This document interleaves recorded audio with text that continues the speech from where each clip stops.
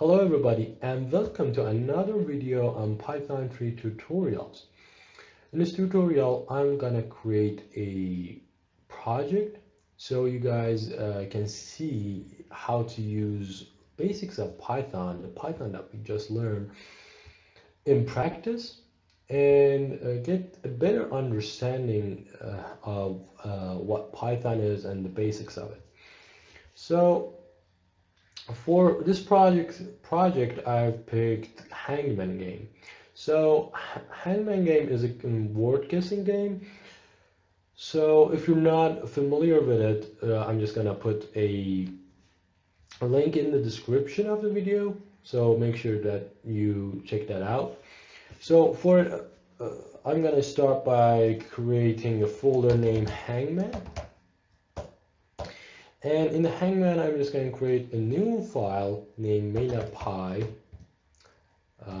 You can name it anything you want. So here, I'm just going to write what I'm going to do, I need to do, and I'm just going to break down the game into little problems so it will be easier to solve. So first of all, I'm just going to write, the hashtag sign I've just used is used for commenting. So what is a comment? Comment is something that you write that won't appear in your code.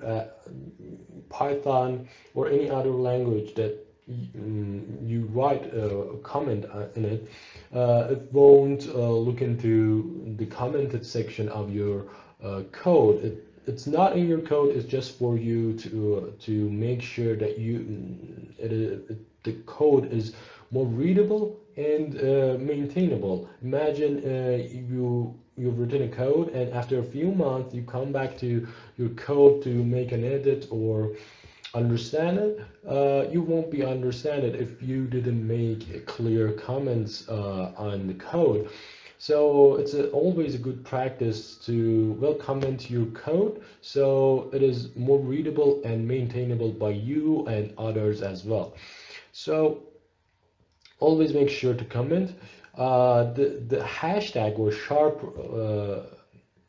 sign, I'm going with hashtag, is one line comments. So if you want to use some multi-line comments, you need to use triple quotes like this. You have to enclose it as well and write your stuff and comments here. Okay, so this is a multi-line comment, but this is a single line comment. So as you can see, I cannot, if I write here, it's a code, but if I write here in this enclosed section, it's a comment as well. So I'm just going to delete this. So let's break the game down. First of all, we need a dictionary. Okay, we need a dictionary. So then we need to read from that file. We need to read from file or dictionary, as well as this is dictionary file. So then we need to randomly pick a pick a word randomly. Okay, then we have to show the word in this format. Show the word in this actually like format where the number of the underlines is the length of the string or length of the word. So there, after this, we need to write an algorithm for guessing the word that we're gonna guess it. The user gonna guess the word, and check the letter. Actually, guess the letter, and check it. Okay. So after that, we need to what we need to do. We need to show the that scores and lives and yeah, the stats of the game. Okay, so here's what we're gonna do. So first we need a dictionary. So there is a dictionary for these kind of stuff that let me close it. For these kind of stuff, its name is SoPods. So SoPods is a dictionary for Scrabble or Hangman game, a word game actually. So we're gonna download it and use that. It's a free file. So I'm just gonna I've used this, so I'm just gonna use this. I'm gonna put a link in the description as well. So let's come here and hit download. Okay, as you can see, there's lots of words here. Okay, so let it finish.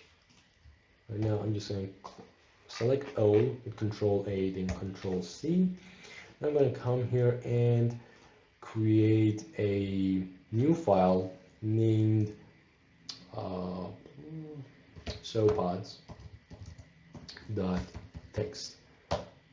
Then I'm just going to Control and paste it here. Whoa, this is like lots of words, dude. 267,000 words. Wow, it's lots of words. Okay, I'm just gonna hit Control Save and save it.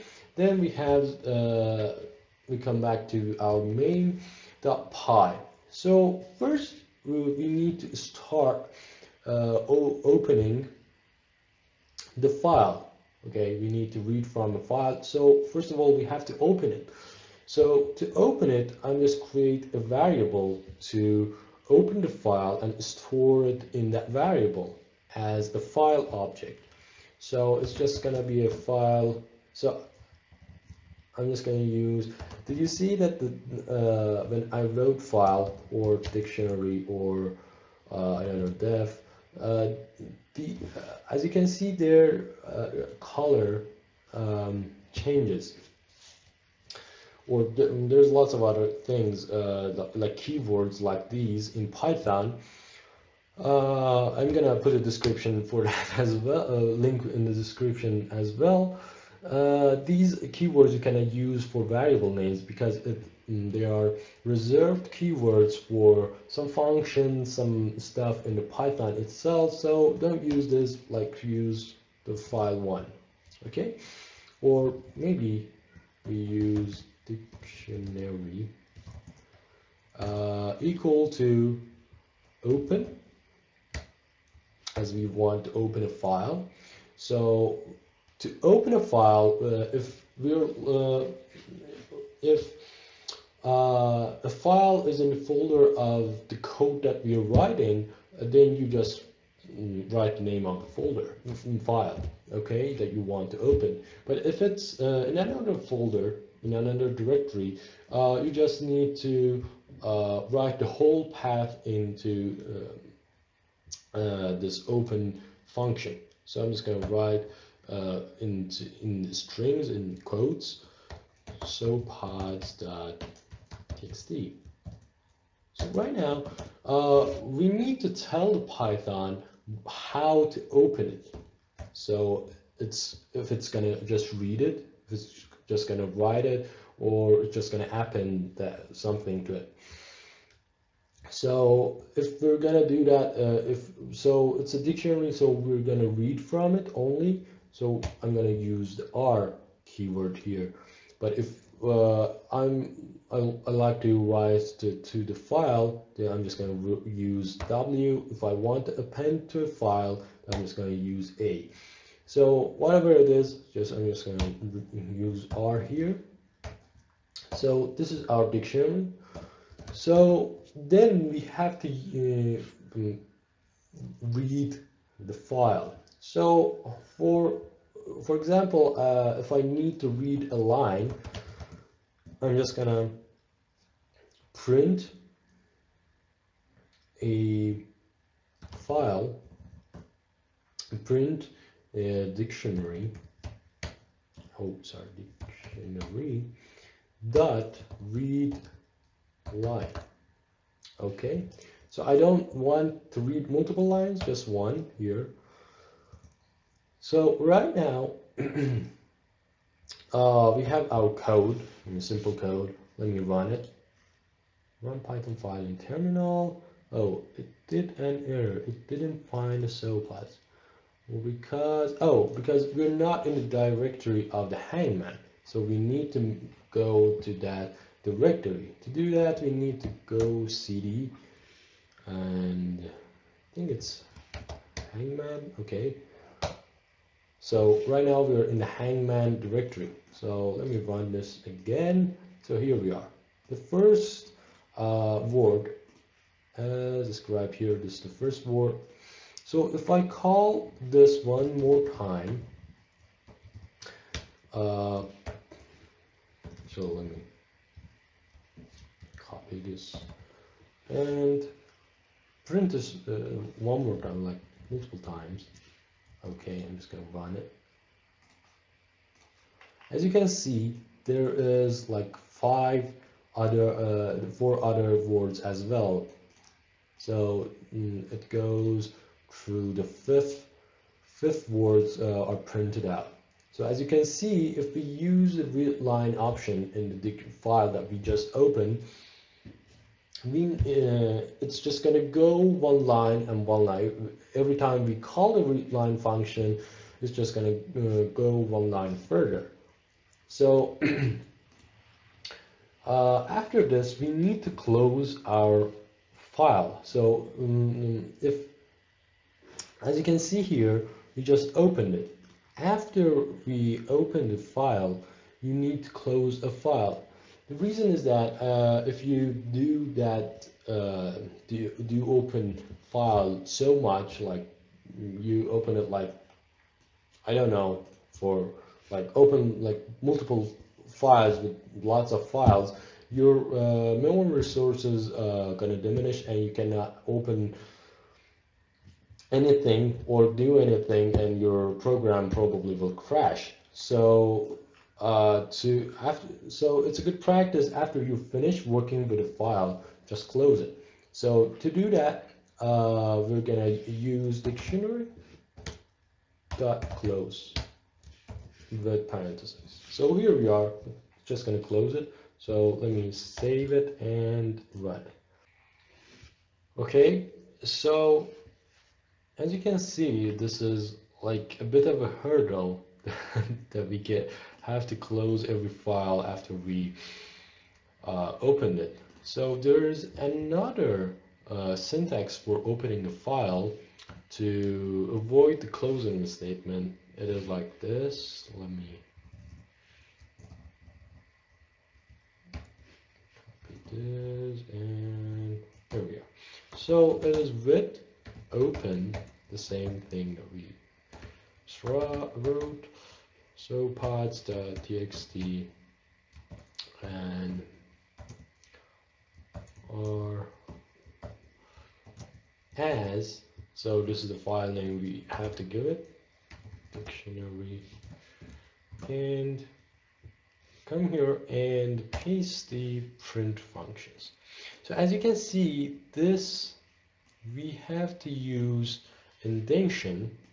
We have to use like, see, like this, I'm sorry, this, and this. So what is an indentation in Python? Indentation indicates and tells Python that these blocks of code are part of this with open. So after opening this text as a dictionary, we're gonna run these, and after we finished it, we're gonna get out, and it's just gonna close the dictionary, this file for us. So after this, we're gonna write from the start of the line, not with the tab indentation. So tabs for indicating the what blocks of code is there. So As you can see, if I run this, let's save it first, run it. This is the same thing, same result as we got before. So right now we saw that there is like thousands, like 267,000 lines of words, or 267,000 words and lines. So what if we're about to write like print for two 267,000 times, we're just gonna be dead, okay? I'm just gonna, I mean, you can't write that thing in your code. It's just gonna be a huge code file, and it's just, I mean, redundant. So there is something called loops in every programming language, so as well as in Python. Uh, there is one that we're going to use today, and it is, I'm just going to copy this, the for loop. So what is a for loop? The for loop for, let me, for line in this file dictionary, we're just going to print, so if, or we're just going to print its value. Okay, print the line.